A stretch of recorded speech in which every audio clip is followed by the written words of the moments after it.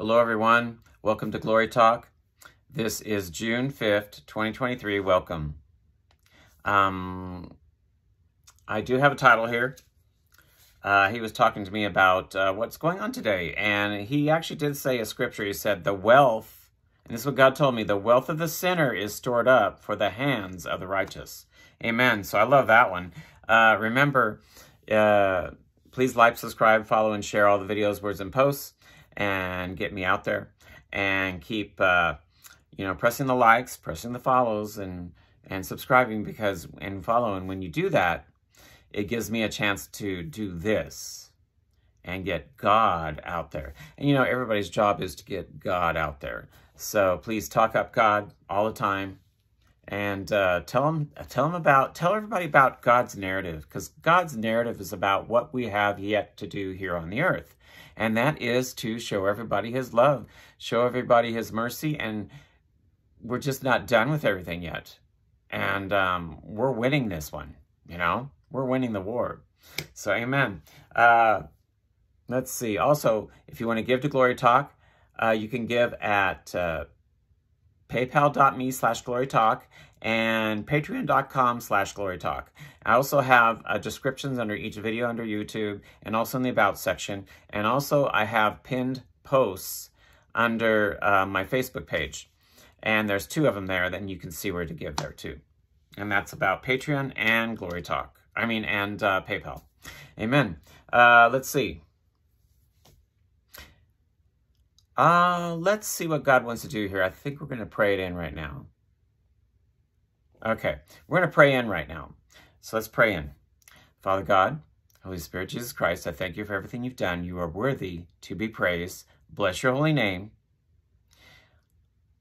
I just love that you can take care of us, Lord, and that you want to talk to us and you want to minister to us, and that you allow us to do your work here on earth. And that's what we're supposed to do. And Lord, I just ask that you instill in everyone and fill everybody up with you in order for them to go out and spread you to everyone around them. And that's how we keep doing your will. And talk you up, Lord Jesus, Holy Spirit, God the Father, and spread your love, and spread your word, spread the word, and make sure everybody knows the right narrative of the day. And that is to what? That is to save everyone and speak up what you want done, and that we are coming into your new kingdom, age, and era, the divine kingdom. For your kingdom and your power and your glory. In Jesus' name, amen. Amen.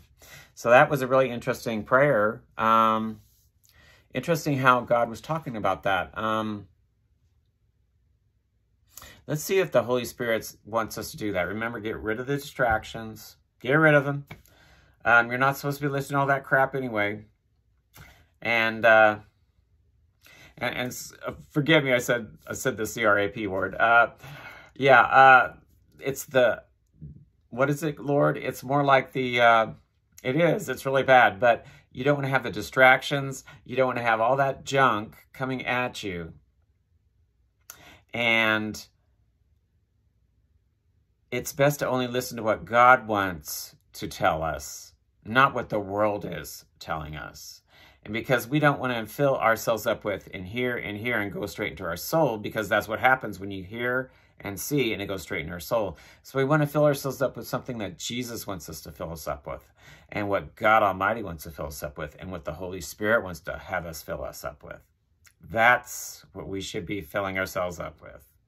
So yes, praise God. Let's see. Let's listen a little bit to the Holy Spirit. I've got that scripture. We'll see if he wants to touch on that. And start there. Okay, he's saying to start there. Amen. Okay, so this is Proverbs. I have the Amplified Version. I love the Amplified Version. Love it, love it, love it. And this is the Amplified Version of Proverbs 13, and it is going to be 22. And there it is. And here's God's Word. It says, A good man leaves an inheritance to his children's children. That's great. And the wealth of the sinner is stored up for the hands of the righteous. Isn't that cool? So, isn't that interesting how we are to leave an inheritance for our children's children? And you know, that's something that has not been possible. I know the way the enemy and the devil has been doing our society is that he's keeping us broke. He's keeping us living us, you know, to where we were without. And the majority of the people are without. And so, interesting enough, we are being a slave to the system that he made, the devil had made and set up on this earth.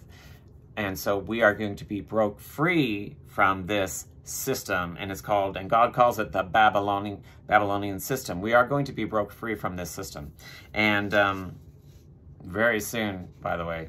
And right now that he wants me to mention this, he says, remember, we are going to leave an inheritance for our children's children. Isn't that amazing? So this is coming. This is what we're going to look forward to. And the wealth of the sinner is stored up for the hands of the righteous. It's interesting how it's cool. It says the wealth of the sinner is stored up for, and it says the hands. This is added from the Amplified Version. The hands of the righteous. So, okay, Holy Spirit. Yeah. I'm going to listen to the Holy Spirit. He's saying something right now. He's saying, you know, we've been under control, and we've been manipulated and under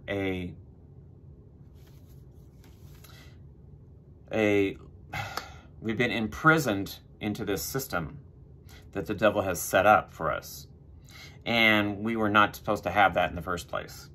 And so when it says this, it says this is what God's going to do. Actually, and God is going to do this.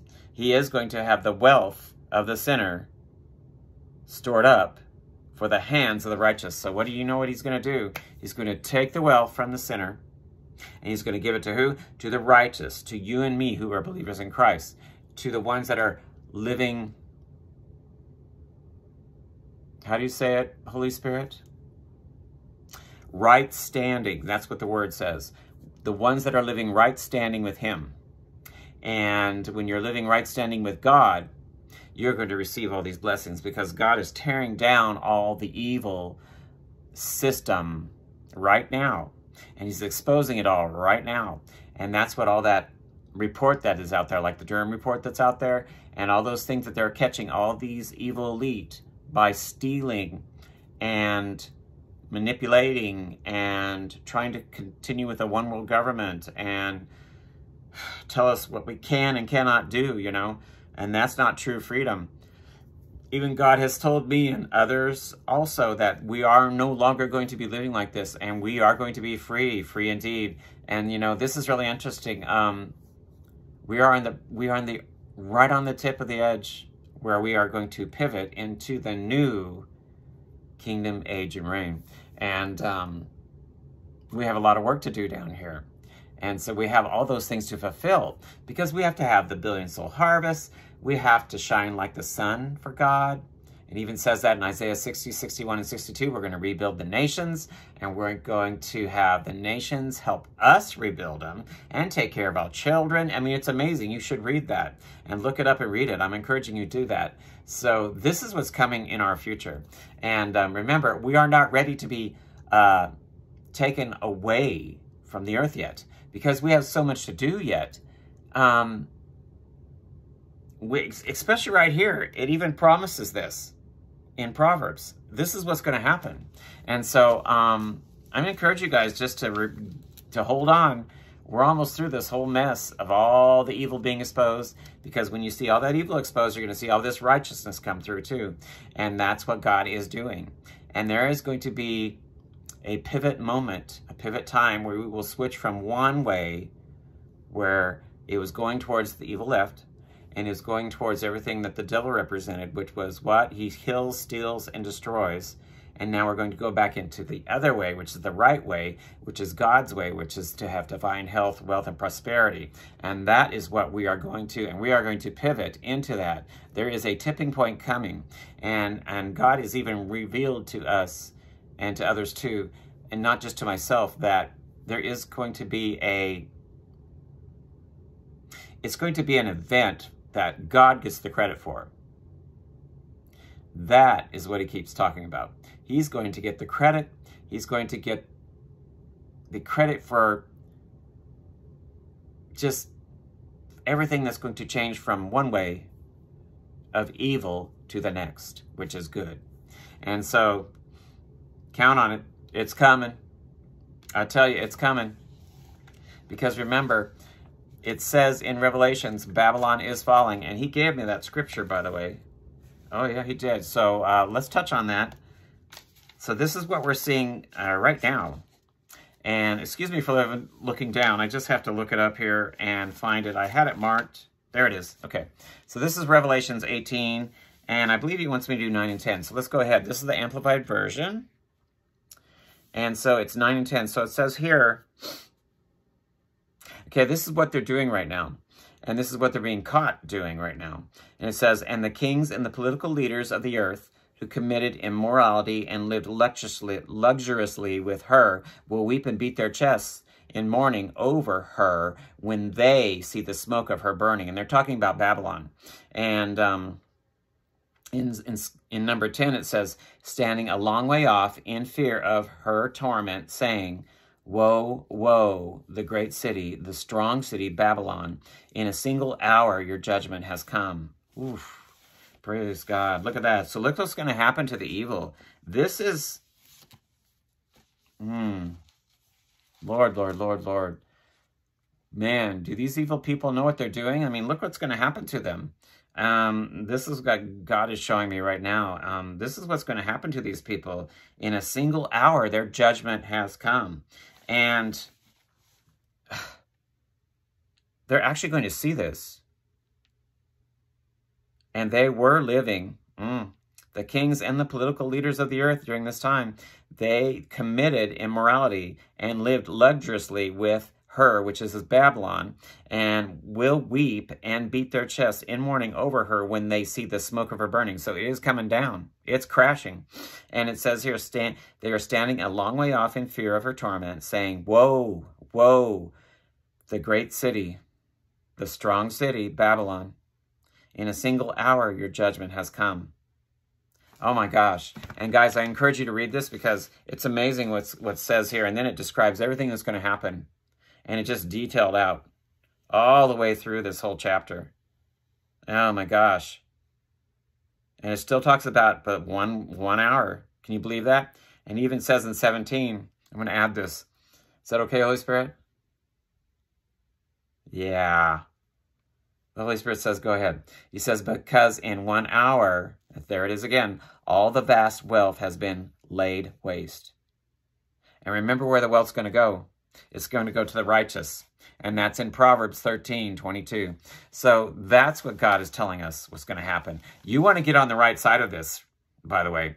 You want to be on the right side of this by living right standing with God and being saved and repenting and coming into his discernment, into his wisdom, understanding, discernment, and right standing with him. Because when you're right standing with God and living his right narrative, you're going to be reaping the rewards that are coming to you. And remember, there are benefits when you follow Christ, when you follow God Almighty and Holy Spirit. There are so many benefits, and you should look them up in the Word. And I'm encouraging you guys to look up all the benefits in the Word, because we're going to actually live those through our lives. This is the last... Yes, this is the last kingdom before we see the end of this whole thing. And so what? And this kingdom never ends, and that's what it says in the Word. This is the kingdom that never ends. Amen. All right, so let's see what else the Holy Spirit wants to talk about here. I'm told to keep these videos pretty short. So, excuse me. So, Let's see what the Holy Spirit wants to do right now. I heard about Deuteronomy. See, he told me some scriptures earlier, so I'm going to look up Deuteronomy, and we'll go from there too. Oops, I lost that one right there. Oh, here it is. Okay. So this is,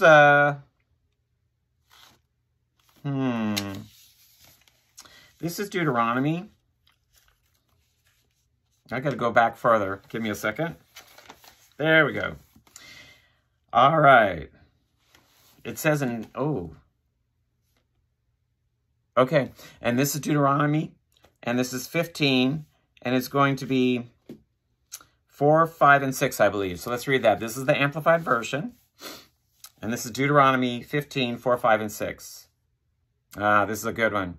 He said, and this is what the word says, it is written, however, there will be no poor among you, since the Lord will most certainly bless you in the land which the Lord your God is giving you as an inheritance to possess. Praise God. And then there is conditions, you know, you have to listen to the Lord. So it says, if only you will listen to and obey the voice of the Lord your God to observe carefully all these commandments which I am commanding you today. And remember, we are under the new commandment. We are under the new covenant with Jesus. And then it says in 6, when the Lord your God blesses you as he promised you, then you will lend to many nations, but you will not borrow, and you will rule over many nations, but they will not rule over you. Praise God. So that's what we're looking forward to. Isn't that amazing? Amen. So let's look at that. However, there will be no poor among you. Now look.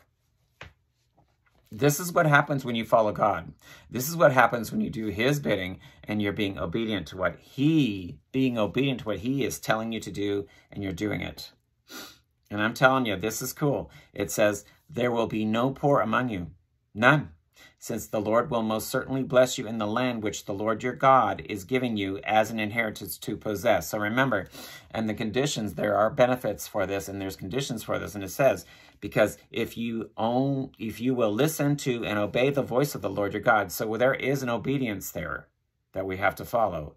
And it says to observe carefully all these commandments which I am commanding you. So remember, in the Old Testament, they had to observe certain rules and laws, and everything they had to do, you know, to be right standing with God. But now we have Jesus Christ as our Savior, which has taken care of all this on the cross already and taken care of all the sin for us. And so all we have to do is be obedient and listen to what he has to say, and listen to his word, and listen to what God's saying and doing his word. And so remember, we can't listen to the evil narrative that the devil is trying to do, and the evil narrative that has gotten into most of the churches. And I'm just saying that because it's true. They've watered down the word, so we don't see the Holy Spirit showing up in the churches. And what happens when the Holy Spirit shows up in the churches? You see signs, wonders, and miracles that follow. So yes, they're teaching the word, but they've watered it down so much, and the devil has gone in there and watered it down so much that they're listening to things that don't really allow the Holy Spirit to move. And so that's a concern, and God is not pleased with that, by the way. He wants his believers to be completely wholeheartedly into him and listening to what the Holy Spirit is doing. Because yeah, they'll talk about it, but they won't teach the practical things of what the Holy Spirit does and how he moves through our lives. And that's what's important. It's very, very important. Amen. So where were we? And it's number 5 then. It says, okay, and it's talking about the obeying, so you have to listen and obey to the voice of the Lord. Isn't that interesting? It even says that, if only you will listen to and obey the voice of the Lord, the Holy Spirit, because he's the still small voice. To observe carefully all these commandments which I am commanding you today. Praise God. And here's 6. And 6 says, when the Lord your God blesses you as he promised you, then you will lend to many nations, but you will not borrow. That's how this is going to work.